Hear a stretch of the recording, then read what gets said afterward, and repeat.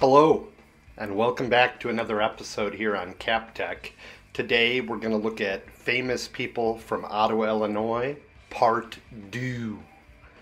So, before we get started, I want to let everybody know I'm taking a request for what we should make as the 74th video.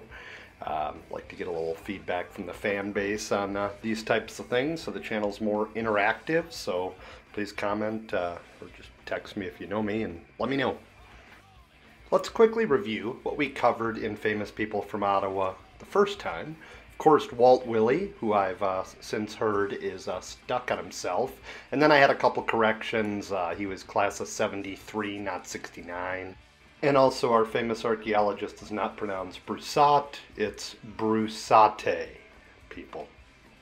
In our first video, we also covered Terrence Malick, filmmaker who I hadn't heard of. I didn't even realize Bash spelled out burger and sushi house, so I have major disconnects, you know. We have the Monty Python writer, Kim Howard Johnson, covered in the first video as well. And of course, the fabulous Maria Kanellis. First video, we also covered the guy that wrote Zorro is from Ottawa, and athletes Aaron Shea and Guy Hoffman, also from here as well. But who is missing on our first list? Who was omitted from this O-Town list of fame?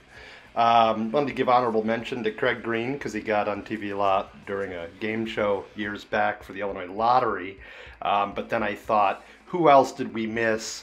You know, that could be a little, a little bigger. Maybe you heard of him. So then I came up with Frank Casau, who drove this Miss Ottawa boat that was from here. Just a fascinating story. The guy drove an inboard or a hydroplane race boat. He was a champion who brought the name of Ottawa, Illinois to the competitive world of boat racing. So didn't even realize he was from here, but happy to learn that. Another person of local fame that I omitted the first time was Millie Taggart. She's a Broadway actress. Here you also see her with Taxi Zlatka.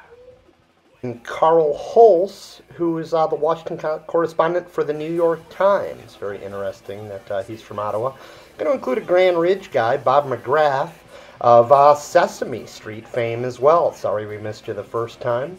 To Bob and his fans.